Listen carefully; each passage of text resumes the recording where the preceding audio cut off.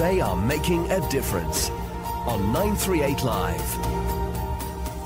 This whole week on They Are Making a Difference, we're taking a closer look at the humanitarian sector and those who are serving it away from their home countries. Today I talk to Sean Ng, who is the High-End Response Programs Director at World Vision, currently based in the Philippines. I used to work for humanitarian programming in World Vision China, so there was quite a lot of natural disasters there, so I was based in the China office.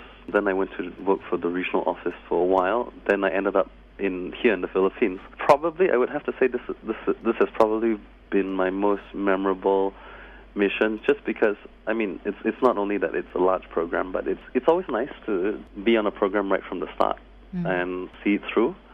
So that to me has always been it's always been quite a pleasure, and especially in the typhoon high-end response, we've been quite able to do a lot of the things that we've always wanted to do. Very important lessons that we've learned in the past from Haiti, from the Indian Ocean tsunami, and we've been able to put them into practice in this response. So especially working with communities in humanitarian accountability to make sure that we set up feedback and complaint mechanisms so that beneficiaries are able to voice their concerns to us. Take us through some of the milestones then for the World Vision High-End Response Office as Programs Director. My boss at the time, Jimmy Nadabdab, he was the first response director. He came into country on the 8th of November. I came into country about one day after him. So right from the start, you have to set up an organization from scratch because we have to set up all our programs, our operations, the finance team, logistics. So either we deploy from the rest of the organization, like Jimmy and I were originally deployments to this office, or we have to hire new. There were a huge amount of deployments, and then we also seconded quite a lot of staff from the Philippine office into the response. The first assessment teams went out to the field on the 8th of November when the typhoon itself struck. From then we set up, over the next 2 weeks, we set up different field offices, and the first distribution went out in the first week. So it was just moving as many supplies as we could to as many people as we could get, as we could reach. So the first 3 months were extremely chaotic, really, really long hours, but that has always been probably one of the, to me, most enjoyable parts of doing a response. Once we pass the 3 month mark, you start consolidating, you start formalizing your structures, and you start cementing like your organization, and you start making your long-term hires. So who are we going to offer contracts to? Which positions do we want to open up? We need to start reforming the strategy so that we have a clearer plan for what we do for this year and the following years. We need to set up all our funding streams to make sure that we are financially sustainable. So then we moved into a period of consolidation. So currently right now we're in the middle of the recovery phase where we focus not so much on life-saving interventions such as, like, let's say if we're delivering water or emergency shelter kits or food. We've moved away from that, and we're working a lot more on transitional shelter. So more like wooden houses. We do water supply projects to areas where, let's say, the water lines were damaged or the water sources were contaminated. We do latrines. We also do a lot of livelihoods and economic development work. So that's currently the stage that we're in right now. So a lot of people who think of high-end think that the disaster is over, but you obviously are still there. You're still helping out. How long do these missions usually last, and how do you know when your job is done?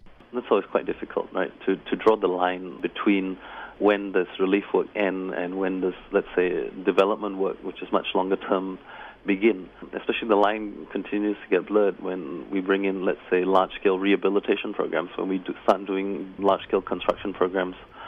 So our timeline is basically determined by what is actually needed. We would set a goal for our response, for like this organization. So, for example, our goal in this response is to strengthen the resilience of typhoon-affected communities and children, whereas in some other responses it might be to restore pre-typhoon conditions or pre-disaster conditions. I mean, drawing the line is always difficult.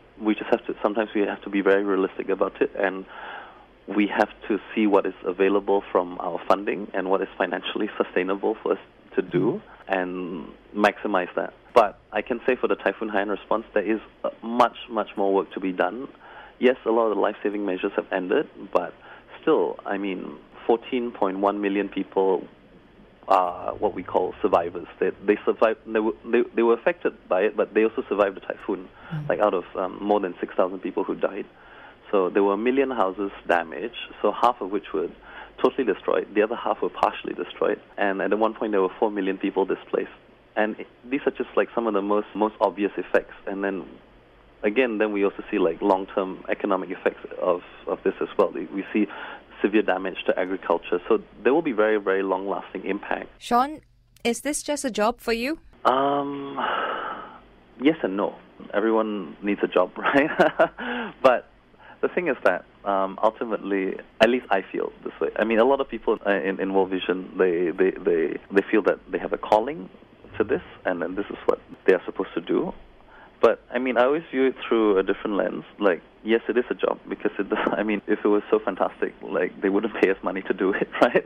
Like any other job, it has its own bureaucracies, and there's a lot of things that perhaps are not the most fun things to do, and there's a lot of frustrations that come with any job.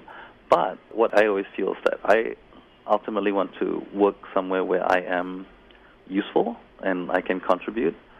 So there are certain things that I am competent at, and I would want to use these skills to be as useful as I can, which is why I like working in disaster relief, because I know that, one, there's plenty of work to do, and two, I know that I am able to make a valid contribution. And that was Sean Ng, who is the High-End Response Programs Director at World Vision based in the Philippines. This has been They Are Making a Difference. Thank you for tuning in. I'm Daphne Lim.